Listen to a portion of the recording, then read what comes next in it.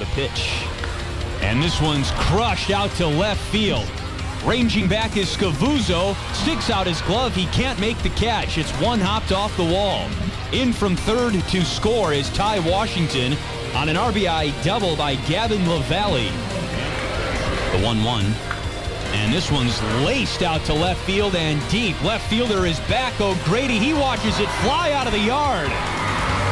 Jacob Scavuzzo with a solo shot. We're tied at 1. An absolute moonshot for Scavuzzo, and maybe that's the pick-me-up the Loons needed here, and we'll see if they can springboard it into a big inning.